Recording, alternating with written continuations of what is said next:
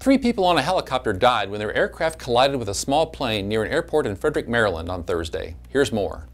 3 people were killed when their helicopter collided with a small plane near an airport in Frederick, Maryland Thursday. It's my understanding that the airplane was on approach and the helicopter was departing. The plane deployed a parachute and everyone on board survived. From what I understand, the 2 occupants of the airplane have been released from the hospital. One is uninjured. The other has a laceration.